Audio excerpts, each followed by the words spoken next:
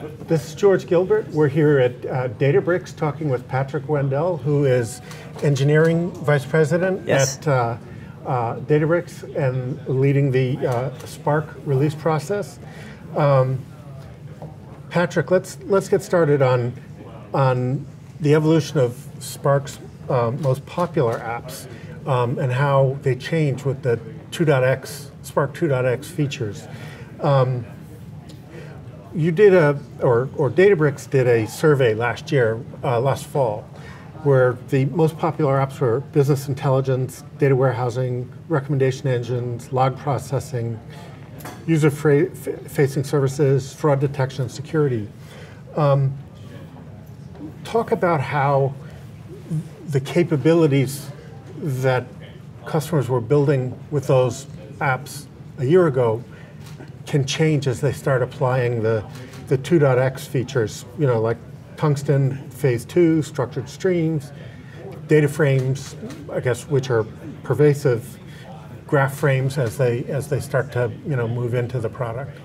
Yeah, great. So maybe I'll start by talking a little bit about how we approached the whole design of Spark 2.0. How did we even get this feedback? What did we decide to work on? How did we think about changing these applications? And there's a few ways we get input. One is that Databricks is kind of the community steward in some ways of Spark. We started the project several years ago at UC Berkeley, and we get a lot of feedback from the community through those channels. That's the survey that you're looking at right now. Okay. We had thousands of people tell us what did they like, what did they think could be improved. And we also, as a SaaS company, operate Spark. So we're not only the developers of Spark, we actually operate a service with thousands of users using Spark every day. So we have a really interesting vantage point from which to kind of see what people are looking for, what they're doing with Spark, and where we can improve.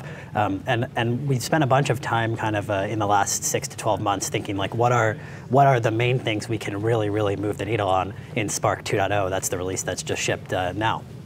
And I think there was kind of two classes of use cases that we really tried to improve on. And they kind of manifest in the list that you're looking at right now from that survey. The first class I would describe as kind of data warehousing style use cases. That was one of the, I think, number 2 on that list you have. But many of those could in some ways be construed as data warehousing. Yeah, like business intelligence. Yeah, business intelligence is kind of in that same camp. And there, the main feature request we had from users was they really want performance, performance, performance. They're trying to use Spark to replace more specific kind of custom specialized tools, maybe even offload from an MPP database. That's like a very mature system for doing kind of ad hoc SQL querying. So a major thrust in Spark 2.0 is around performance for these kind of ad hoc query analyst type workloads. That kind of encapsulates both of the first two things you mentioned in that list. And there it's a lot of, I would say, sophisticated database optimization techniques. Can we take better advantage of the hardware? Can we avoid bottlenecks by doing things like code generation and other types of sort of engineering techniques to keep this nice API that everyone likes, but make everything way faster under the hood? So drilling down a little bit, that sounds like leveraging some of the progress that's made in Tungsten so far to take advantage of sort of new hardware architectures. Absolutely. Like more and more cores, whether processor cores or GPU cores, bigger memory pools, and with approaching storage class memory. Exactly. So I think you really hit the nail on the head there. So the whole Tungsten initiative is really about getting closer to the hardware in some sense. Spark is written on the JVM. That's a slightly higher level abstraction. And what we're trying to do is eke every bit of performance out of the underlying hardware. And the hardware trends, as you've observed, are more and more cores and more memory. The individual speed of cores is not necessarily getting much faster. So it's much more about kind of having better parallelism and taking better advantage of the cycles within a given core. So that's kind of the data warehousing umbrella and a bunch of kind of cross-cutting improvements there in Spark 2.0. I was saving this for Michael, but it seems relevant now, which is then the query engine itself has to, is another important part of that. And from what I gather, there's a composable query engine where you can add rules, almost like you had slots in a hardware, which is, Oracle will say, hey, we've been at this for 40 years, just don't even pretend to mess with us. Yeah. How do you combine the extensibility of the query engine and getting close to the hardware, does that give you a chance to leapfrog in some use cases? Yeah, so that's a great question. I think Michael will have all the details on that. I'll give a high-level answer.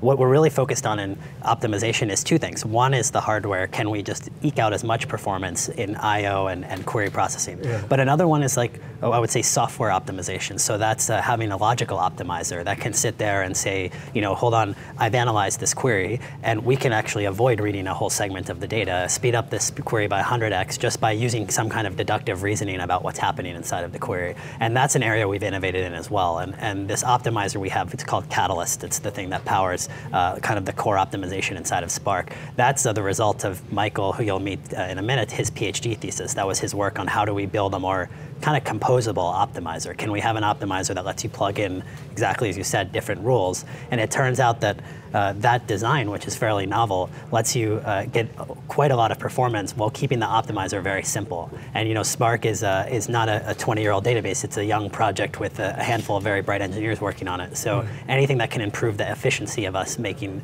those queries faster is something that's a huge win for us. Now you said the use case with the sort of data warehousing related workloads includes sort of offloading from a MPP data warehouse. From what I gather, two of the things that they do really well are query optimization and workload management at the same time, so balancing a lot of queries. Yep. Are you essentially trying to doing the two together is a difficult, non-trivial task. Are you trying to take out big chunks of data because we have storage class memory, or we will, and then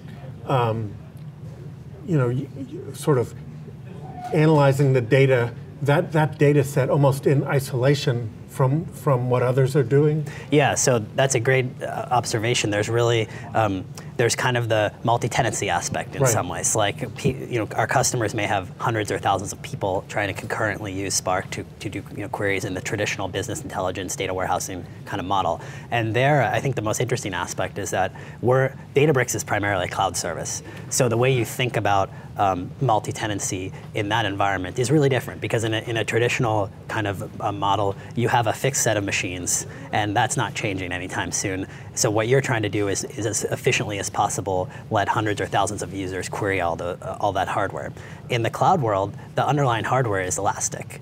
So it's possible for our customers, and then really anyone running Spark in the cloud, which is now the majority of use cases for Spark, to kind of elastically scale up their own instance of Spark independently of other business units inside of the company. So I think the way we think about multi-tenancy and performance is a lot more about allowing for elasticity and allowing for folks, when they're willing to pay for it, to acquire more resources. As opposed to the workload management. As opposed to the traditional workload management, which is like, hey, I have a box of machines and I've got to kind of bin pack as well as possible what's in there. So it's a whole different challenge in the cloud. And in many ways, it's better for the end user, I think, because if they want more performance, they just add more machines, and they can have them for a minute, for 10 minutes, for an hour, and then they can get rid of them if they want to. And I know we're not trying to sort of endorse any tools here, but I would imagine tools that are designed to around that sort of multi-tenancy,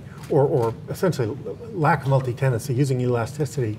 Would one example be like a Zoom data, or whereas like a Tableau is more like take a snapshot out of the core database and visualize that? Yeah, so I think that comparison is a good example. I think like the Spark problem is more at the data infrastructure layer, so actually executing queries. Zoom data and Tableau are more at the BI layer, but it's a similar analogy in that sense. I think like we're both focused on more kind of elasticity, plug and play, and a little bit less of a monolithic architecture. Okay. Yeah. Okay. So I actually realized the second big, maybe I can talk for a minute about the second big thing. So the first thing was data warehousing and making that faster and easier and elastic and work really well. The second big set of questions and requests we had from users is that we saw that continuous kind of stream style jobs were becoming much more common. I would say 2 or 3 years ago, it was something you'd see here and there. And now, like many more companies, both have streaming data ingest, so they've set up like a Kafka or some other type of message broker where they have kind of streaming data coming in, and they also have problems that they're thinking about in terms of kind of continuous delivery, end-to-end delivery of that, either model serving or fraud detection or these types of things. So, so I think the second big theme, which I know you covered a lot with Matej, because I was eavesdropping earlier, is how can we build better primitives for thinking about applications in a continuous fashion, instead of more of a static view of the world, like, oh, we're just going to run a single job and we might run it every night or something. It's more of like an online, real-time kind of view. And this goes back to, I assume, that old notion of what's now hidden underneath data frames, these micro batches. So it's like, let's incrementally update the stream. We can query a certain window of it live, or we can, I don't know, you don't do online learning yet, do you? With yeah, so that actually is a feature in some of the newest releases of Spark. So a great example is like a lot of our customers and Spark users in general are using Spark for some type of building of models. So they're using a model to describe whether a message is spam, or they're using a model to describe whether they think this customer is going to churn, or whether what ads they should show to which customers. They're building some type of mathematical model. And a lot of times those models become more precise if you update them incrementally as new data is flowing in. And in some cases, that's actually the difference between a model that works really well and a model that doesn't. So starting in the newer releases of Spark, we actually have support for kind of these incremental model building in the machine learning library. But that under the hood is using the basic streaming support inside of Spark. So someone could have written that on their own, but we actually provide kind of built-in primitives for doing this in different places. Okay, let me drill down on that a little bit to make sure I understood it. Because I had understood that with structured streaming, the use case of online learning with the models was actually not in 2.0, but was coming down in 2.1. Yeah, I think the initial pieces of it are in 2.0, but it will be something that's evolved much more in the 2.x series. I think what's there now would be considered like a preview or beta of this feature. And you're also talking, I think, with Joseph Bradley potentially later today. He's the expert in this area, so he can give you the roadmap and timelines. I keep asking, I keep getting sort of dragged into. You guys are so good at explaining it. I can't hold off to the guy who's the expert. Well, we're kind of a nerdy kind of group, so we like to get into the nitty-gritty details. All right, let's put a pause right there. Okay. And we'll come back and drill down. This is George Gilbert. We're with Patrick Wendell, and we're at Databricks. This is theCUBE on the ground.